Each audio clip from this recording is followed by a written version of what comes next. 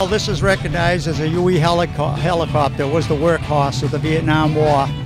Everything was brought in because of the jungle situations.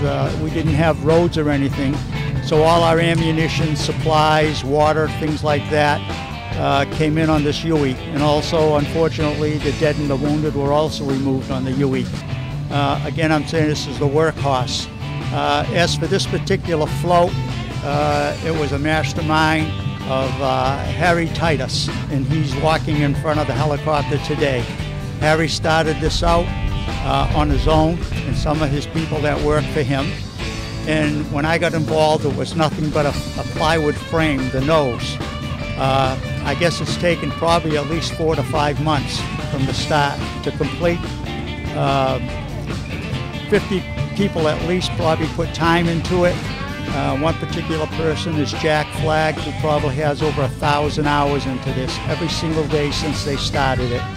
And again, the mastermind of all this was Harry Titus, and he just kept with it, kept with it, kept with it until what you see here today. Even today, when I hear it, I stop, catch my breath, and think back to those days. I love you guys as only an infantryman can. No matter how bad things were, if we called, you came. Down through the green tracers and other visible signs of a real bad day, off to a real bad start. To us, you seemed beyond brave and fearless, that you would come to us in the middle of battle in those flimsy, thin-skinned crates, and in the storm of fire, you would sit up there behind that thin plexiglass, seeming so patient and so calm and so vulnerable, waiting for the offloading and the onloading. We thought you were God's own lunatics, and we loved you, still do. We're the fortunate ones.